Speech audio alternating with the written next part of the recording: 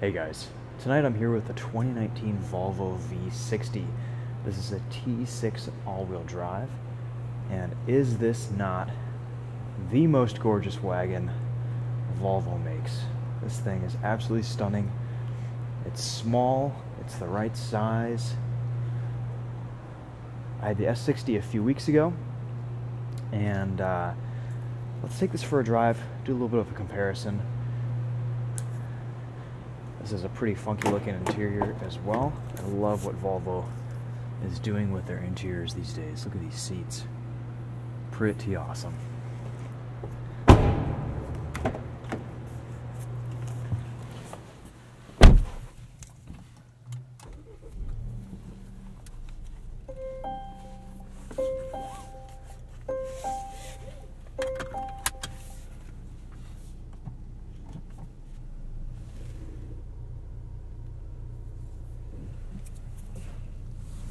As always, nice looking reverse camera. Kind of a funky distortion there, but it lets you see what you need to, and has really good resolution and nice visibility at night.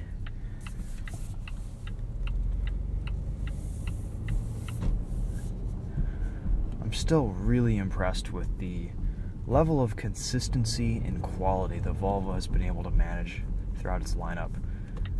I don't think I've ever experienced a lineup of vehicles in a car company that's so similar in feel and drive quality and driving feel, from its top of the line model to its XC40 and V60s and S60s.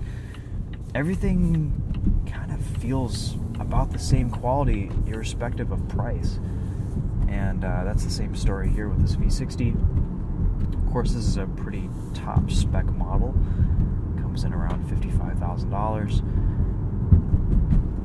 But press cars are usually pretty loaded up, just so you can see all the features. Comparing this to the R-Design S60 I had a few weeks ago, immediately I'm noticing this is a little bit softer, not as stiff of a chassis, not as tight of a suspension setup, but it still handles well enough.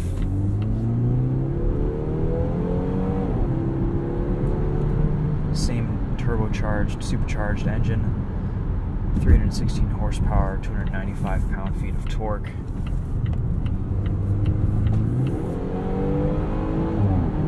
Great 8-speed transmission.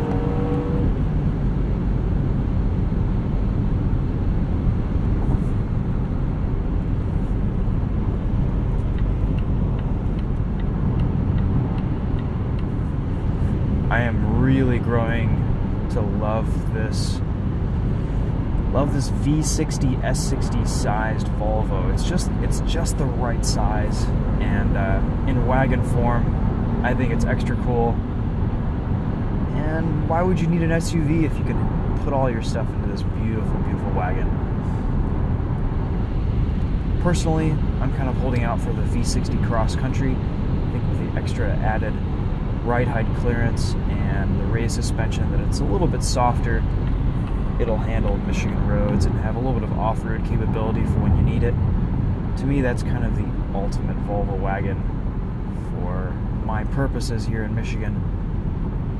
Not sure I'd pick one up new, but may be a good second-hand option here for me in a few years. As I've gotten to know these cars and really kind of familiarize myself with the way they work, there's some really clever things in here that are just well thought out. I love the way the cruise control is just so seamless and easy to use. The touchscreen is still a little bit of a love-hate relationship, but I think ultimately, as you get used to it, it works very well in conjunction with the cruise control system, and you can kind of familiarize yourself with your most often used and commonly used controls. The only thing that does get irritating is the climate control and having that set up in the touchscreen. Alright, we're going for it here. I would like some buttons and knobs for my climate control.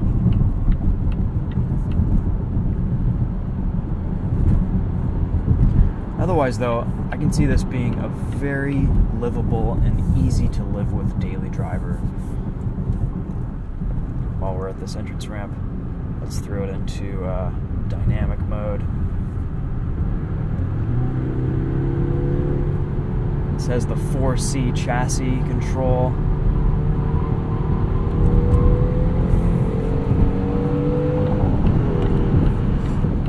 God, this car is good. It's so nimble, but also rides well. The V60 is definitely, I mean, this is the perfect size wagon.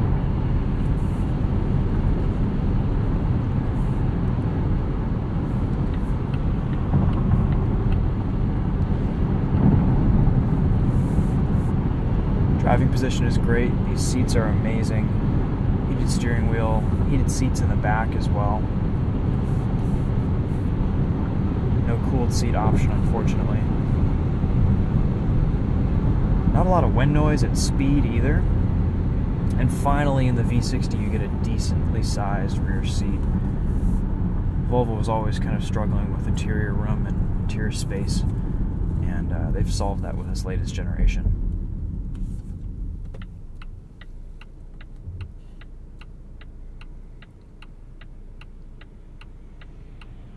I've been getting pretty decent fuel economy numbers with this week, about 25 miles to the gallon combined. Took a pretty long trip up to Fenton, Michigan today, and yielded about 31 miles to the gallon on the highway, which is pretty much expected for this car.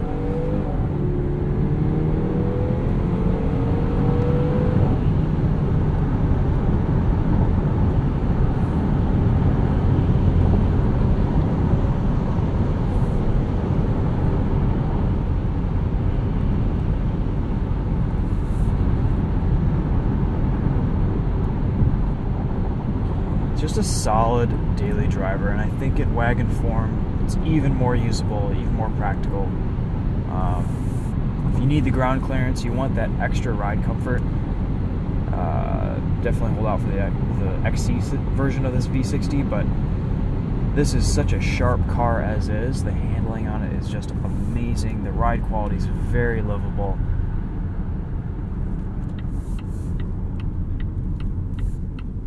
As it sits, I think this thing is just pretty darn close to perfect as a Volvo station wagon. Volvo always used to be about 90% of the way there with their cars. This is getting it even just closer to, I think, what consumers want. And good on them. I think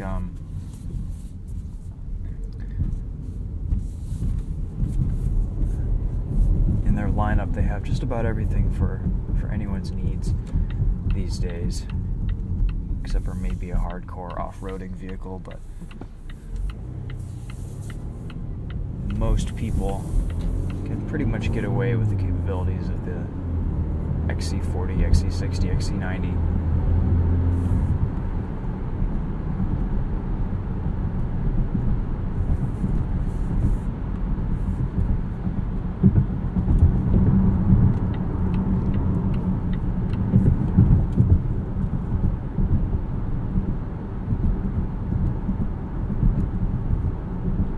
There's definitely a pretty big improvement in ride quality with this V60 compared to the S60R design I had a couple weeks ago. Otherwise, I mean, it's all pretty much the same car. Everything's laid out exactly the same. We have some slightly different options and appearance and packages and stuff, but ultimately, this is probably the way I would go, unless if I wanted that extra sportiness and extra stiffness or the appearance of the R design package. Ultimately, these two cars handle very similarly, in my opinion, especially with the chassis control on this car, for how softly sprung, or at least how nice it rides. The handling is, the limits are higher than you would ever approach in a Volvo in real world conditions, that's for sure.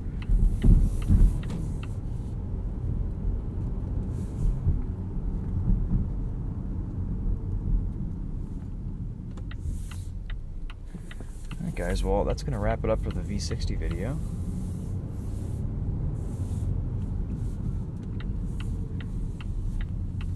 Thanks for watching. Hope you enjoyed the night drive. I will, maybe I'll take you around on a quick tour here of the interior.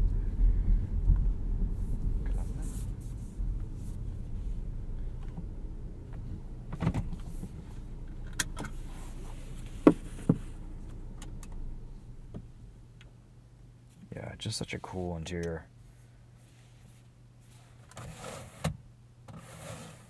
Literally everything in these Volvos is laid out the exact same. Usually there's little variances, little changes between models. Still, I have the Swedish flag on the seats here, and this massive panoramic sunroof. Love this frameless mirror. You have your garage door openers underneath. No sliding sun visor. The Harman Kardon sound system is fantastic. If you want to hear a sound test, head over to the S60 video, and we've got that in there too. But plenty of room in the back seats here. We have just a ton of legroom. It used to be so tight in the back in previous Volvos, and there's just more than enough room back here to be comfortable. Put the family, full-size adults, sitting behind myself at 5'10", I just have a ton of legroom.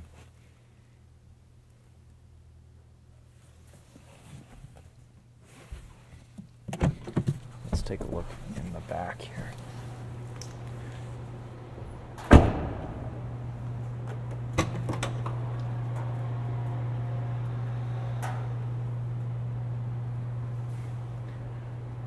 Nice, big, low loading height. You can fold down the rear seats from a hit of a button here. Square design, so you can easily fit a lot of stuff in here and pack it full. Cargo cover.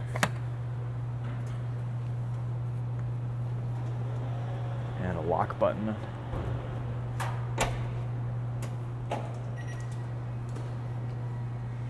Yeah, just such an overall premium package. I love it. Alright guys, that's it for this one. Thanks for watching. We will see you in another video later. Take care.